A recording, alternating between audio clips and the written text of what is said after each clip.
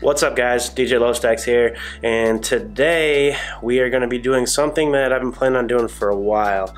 It is Saturday, it's the first Saturday of 2018, and it's cold as hell outside. Well, I guess hell's not really cold, but hell in Michigan.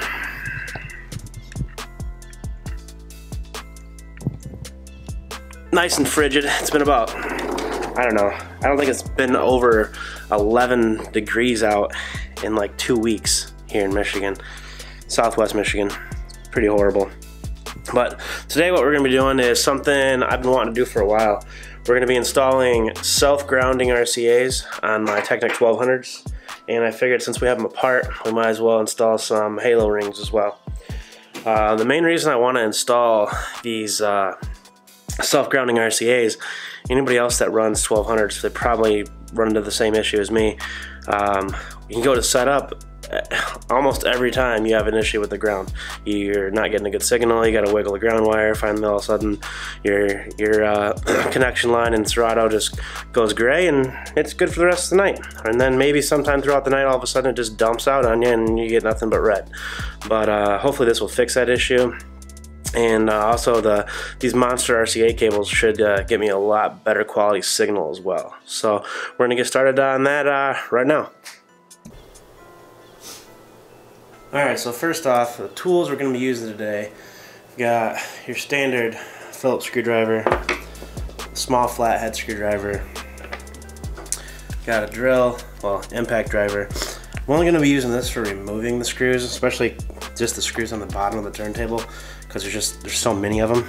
It would take forever to just use a screwdriver, but I wouldn't recommend using a drill on the screws on the inside just because you don't want to strip any of those out or damage any of the circuit boards. And also we have, this is actually a wood burner, but it'll do the trick. I don't have my soldering iron here. This gets hot enough, it'll still melt solder. And yeah, your halo lights and my RCAs. So let's get started. So first things first, we're gonna do, I don't know if I should do the halo lights first or the RCAs. I think we'll start with the RCAs. But either way, you gotta get rid of your control vinyl. You gotta pull your platter off no matter what. And then actually what I'm gonna do,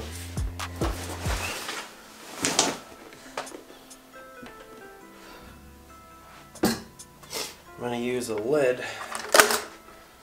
from one of my flight cases.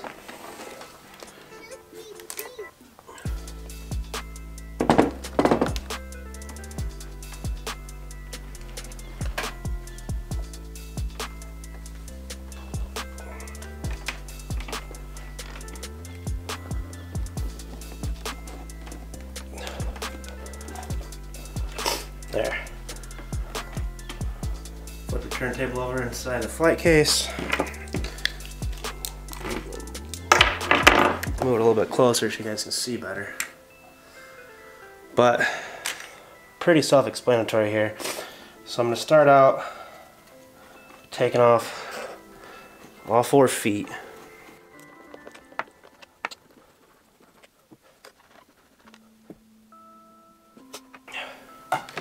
Alright. Then, you got about a zillion screws here.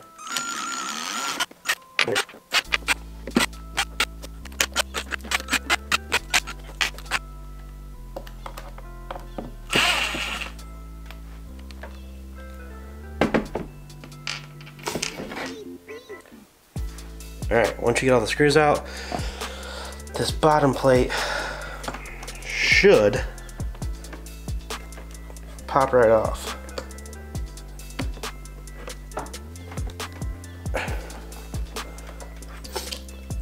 Forgot one screw.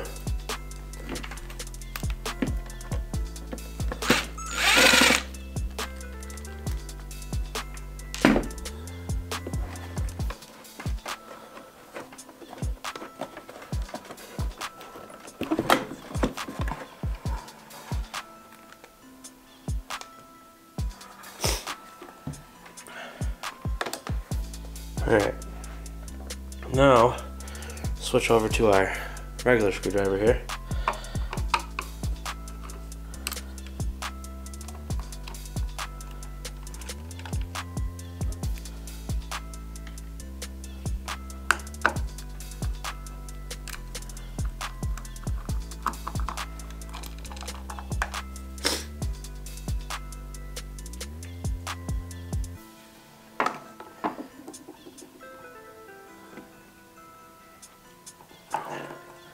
Now this just pries off, just a little wire clip.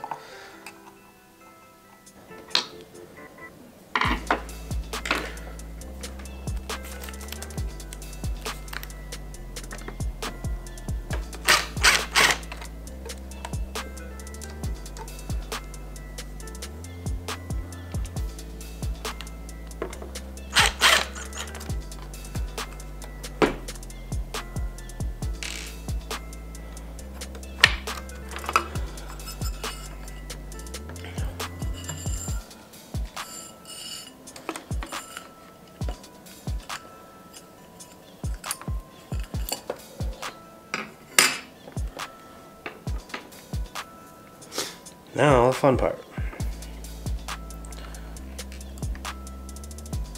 Now, this should be pretty easy. Got to start out by cutting the zip tie.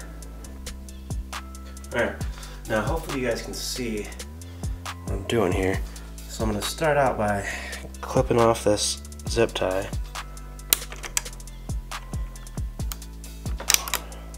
Pull that off.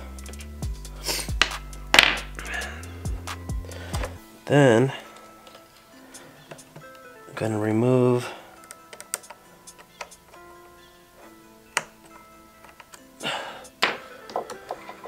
this ground screw.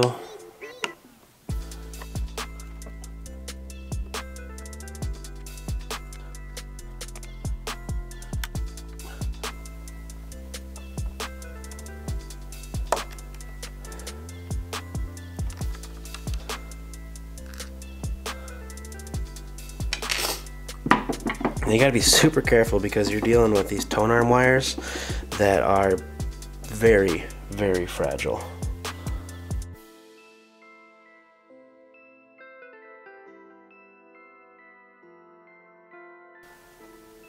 So you got 5 tone arm wires that you're gonna have to solder on to your new RCAs. So I'm gonna get my soldering iron hot and get these unwrapped, and then we'll go from there. Alright, so we got our soldering iron hot. I went ahead and I didn't snug it down, but I put the new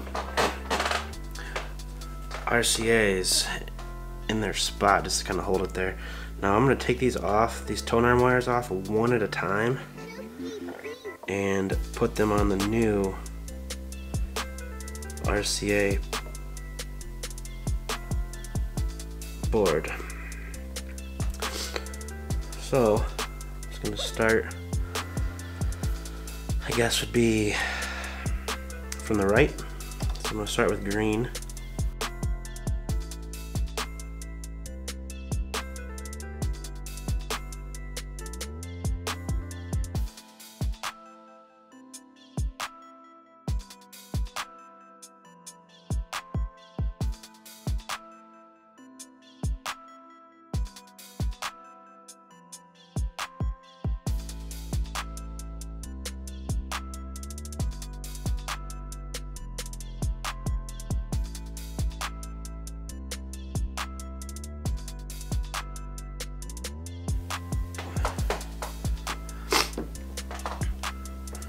Now this is supposed to be self-grounding, so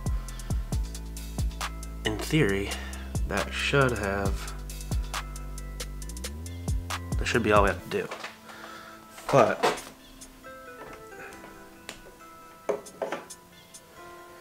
before I go off and put this thing all back together, we're definitely gonna test it. Alright, so just tested the turntable and works perfect. Perfect signal right off the bat. I did have to clean the needle a little bit, but yeah, perfect signal. Ground wire was not hooked up because it's self-grounding now, so you don't even need it. So next we're gonna be installing the Halo LEDs, and I'm gonna have to get back into the bottom of the turntable as well because I gotta install the red pitch light as well. So I'm gonna leave that part. The screws out because we're gonna have to flip it back over here in a minute. But yeah, start out, take off your platter.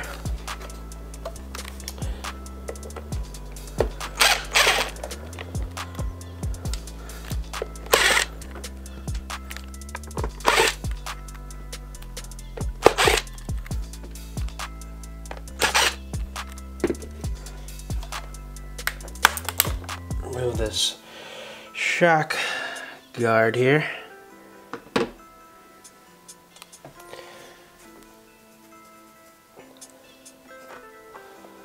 Now for this part, we're going to be working on this right here.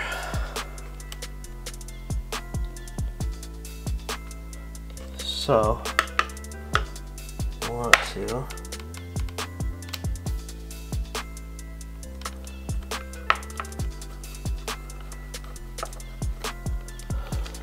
pull that screw out.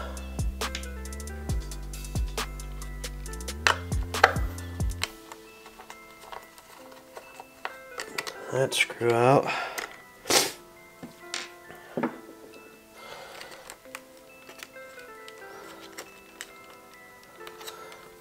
We got to flip this fucker over. Hopefully, without knocking any wires loose.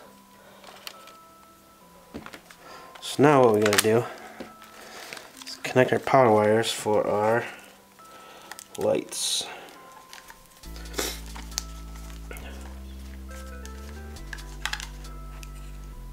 Now this one, blue goes to blue, and then brown is going to go to the ground.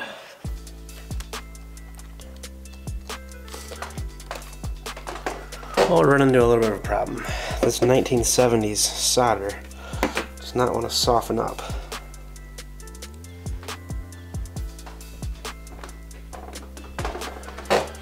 Finally got it.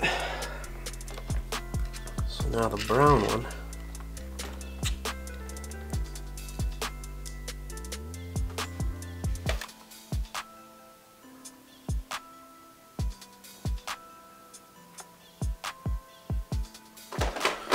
Well, it works.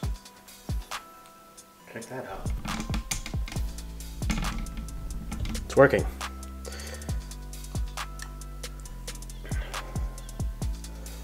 Okay, so now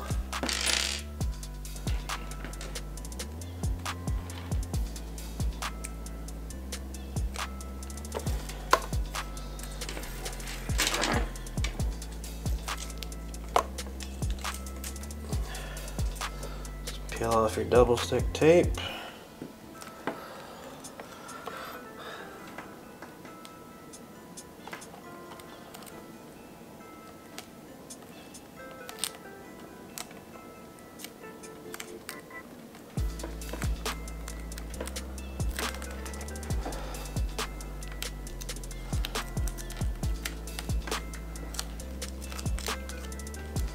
And you want to put this on as low as possible because you don't want your platter rubbing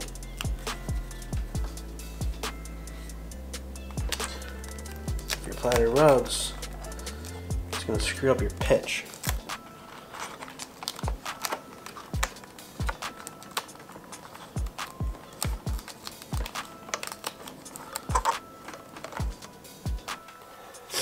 Now this part is why I left the screws out of the bottom, because now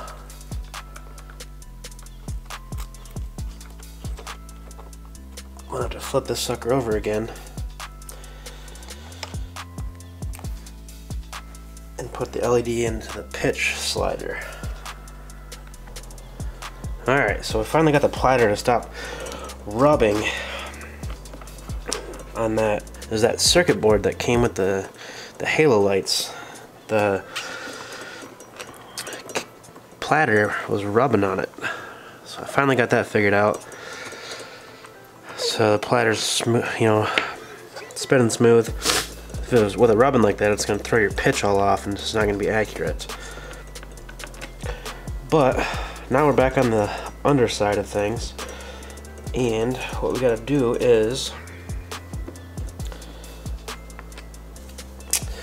run our LED now to our pitch.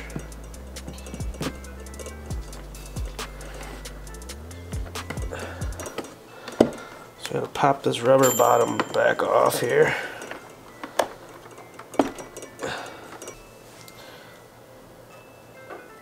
So now, got our LED here for our pitch. Gotta back out these two screws that hold the pitch control on.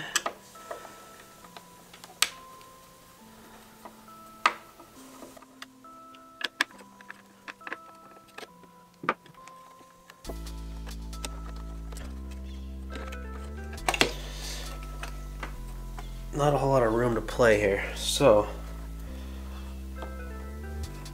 gotta figure out where we want this. Should be good now.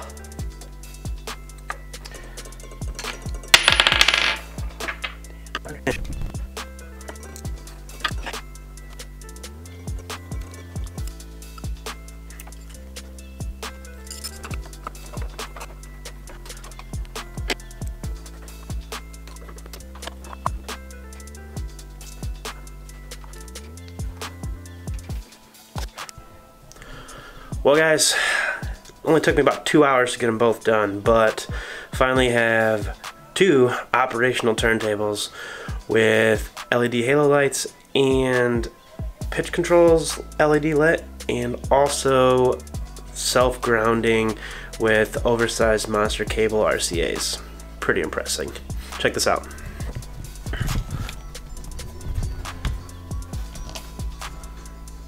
Pretty sweet.